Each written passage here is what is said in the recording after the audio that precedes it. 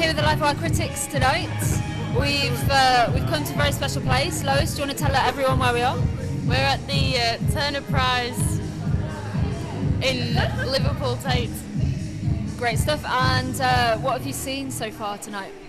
A pretend fire, a maze where you look through peepee holes and you see a really cool desert which is lit up, really cool. Tiny little fairy lights. Yeah. What else have we seen?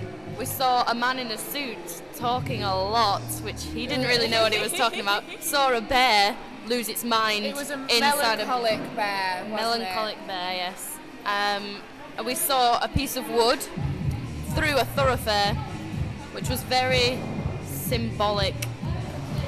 But there was someone that disagreed massively with that, and we thought he was very rude. But we saw stuff that was like symbolic of like wars and and like war-torn countries, and what was the one that was all what did it say? There will be no miracles here.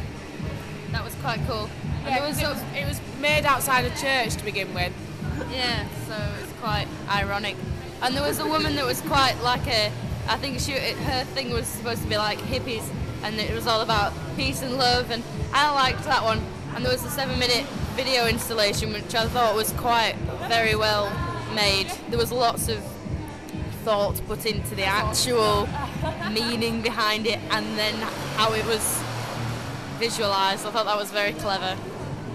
And I'm really into the pencil wall of how to vote for your people. There's a wall of pencils. I commented on the wall because I think the comment wall is so good. It should get a prize on its own.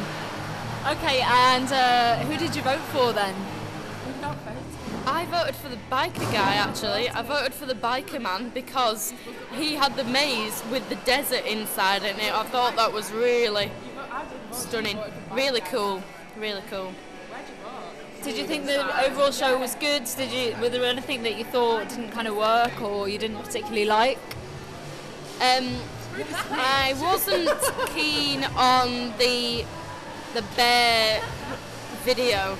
It didn't seem to carry much interest, and the actual video wasn't a very well made video. It was just an amateur film, which is fair enough because obviously then the artist might not have been a filmmaker, but he's made a film about a man dressed as a bear doing... Oh wow. I think it was more a documentation of a kind of performance event rather than an actual film. Yeah, it was definitely.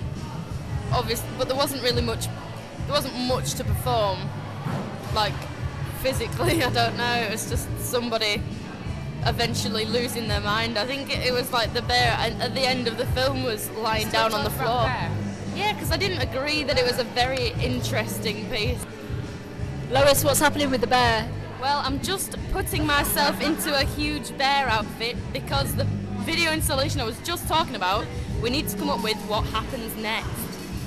So what does happen next? Well, either I get beaten up by my friend Lauren, or I could start dancing really cool, like a really cool...